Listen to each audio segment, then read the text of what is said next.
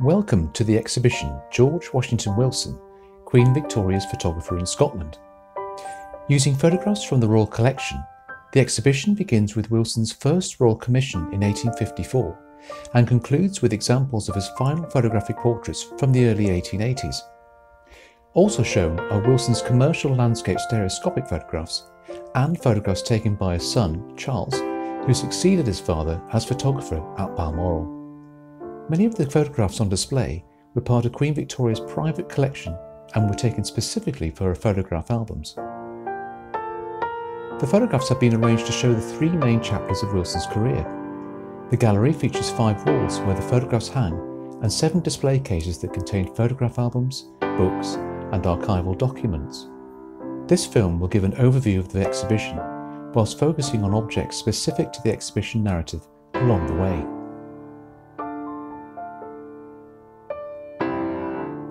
The first work that is presented to the visitor on entering the gallery is a large map of Aberdeen by Wilson and shows his skills as a draftsman. The map dates to 1850 and is the earliest work in the exhibition by Wilson. Union Street can clearly be seen, running horizontally through the centre of the map, and Wilson was able to capture the details of buildings and streets by drawing freehand while standing on the city's rooftops. On the next wall, the viewer is introduced to the first photographs that Wilson was to take for the royal family.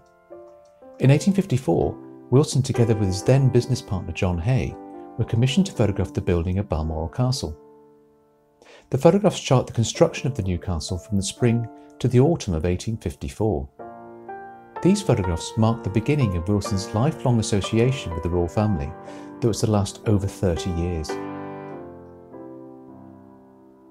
One of the most famous of Wilson's portraits of Queen Victoria hangs on this wall. The seemingly innocent portrait of a queen in the throes of mourning her husband took on a completely different meaning when it was published in 1864. The original photograph was commissioned by Queen Victoria as a memorial to Prince Albert, who had died 2 years earlier. It also featured the third person of John Grant, who had stood on the right in the original photograph. When it was published, the photograph was cropped to vertical, taking out Grant and leaving Brown with the Queen. The photograph's original message was lost, and instead it drew attention to the Queen as a grieving widow. It was also seen as visual proof of the rumours that were circulating about the relationship between the Queen and John Brown. This wall explores Wilson's stereoscopic and landscape photographs.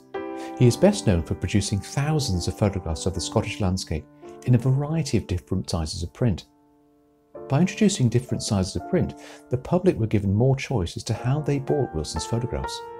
He was also a shrewd businessman and distributed his work across the world. Here, the visitor to the gallery is introduced to Wilson's stereoscopic photographs. These were the photographs for which he was best known. When viewed using a stereoscope, the photographs appeared three-dimensional. Features like trees and boulders almost leapt off the photograph. Wilson based many of his photographs on locations made famous by tourist guidebooks and contemporary literature, and he returned to these as a source of inspiration.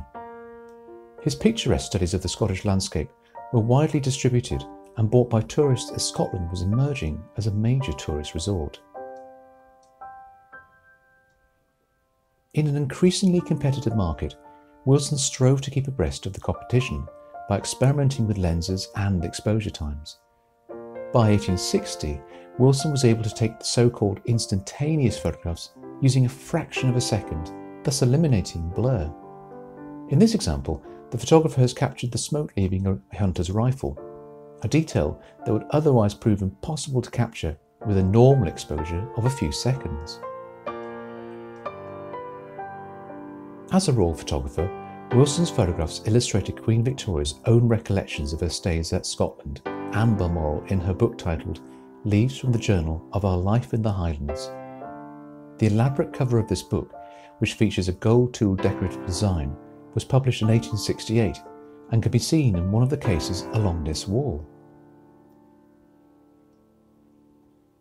The final 2 walls of the exhibition explore the last portraits of the royal family that Wilson was to take as a royal photographer.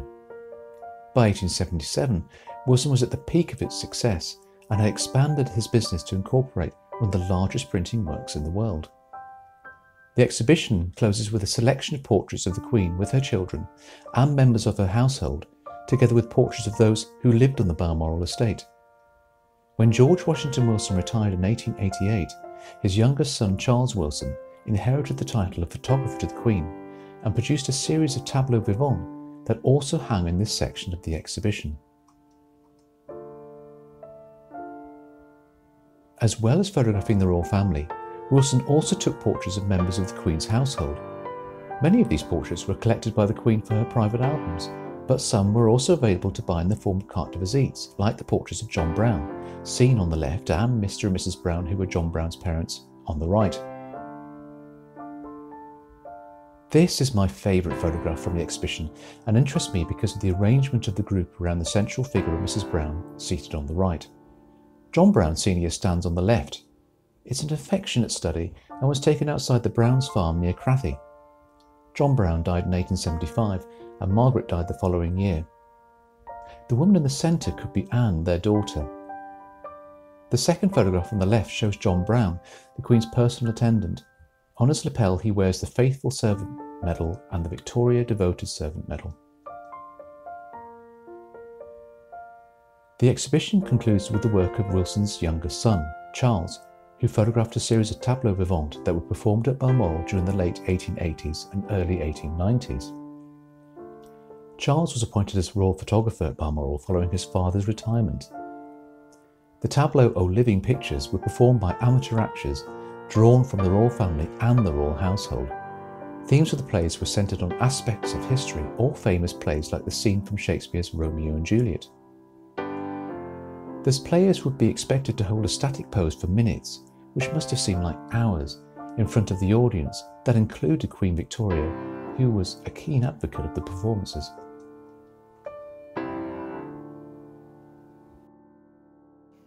Alongside George Washington Wilson's photographs, the exhibition also includes a display of items from the University of Aberdeen's museum collection, which tell us a little bit more about Victorian culture, photography, and visual effects.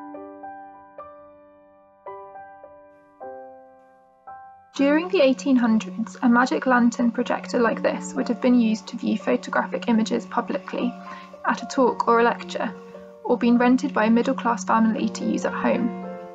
The magic lantern would have been used with photographic lantern slides like these, which were produced by the George Washington Wilson Company in 1901, 8 years after Wilson's death, when his son Charles was in charge of the business. These slides contain images of Hawaii. Distant countries were popular subject matter for lantern slides, as there was an appetite for collecting and viewing other cultures. Other visual entertainment came from stereoscopes like this one. When Wilson's stereoscopic photograph of Balmoral is viewed through the lenses, it appears in 3 dimensions. Stereoscopes were invented in 1838 by Sir Charles Wheatstone. Queen Victoria was impressed when she first used one at the Great Exhibition of 1851. Handheld stereoscopes like this became hugely popular, along with other devices that explored the relationship between vision and perception. Invented in 1832, the phenakistoscope, marketed as a magic wheel, was the first widespread animation device to create the illusion of fluid motion. The effect is created by holding the device in front of a mirror, spinning the disc, and viewing the reflection through the slits. Although phenakistoscopes and other types of visual illusions became popular in 19th century middle-class households, the craze for stereoscopic viewers was unmatched in terms of scale. George Washington Wilson's business fueled the craze for stereoscopics by producing a vast range of stereoscopic photographs of picturesque landscapes.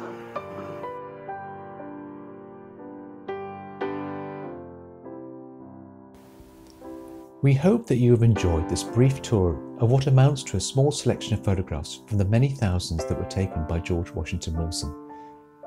The exhibition gives a taste of the broad range of photographs taken by Wilson over his 30-year career as a royal photographer. The photographs chosen for this exhibition reflect his artistic, innovative and commercial talent as one of the 19th century's most important photographers.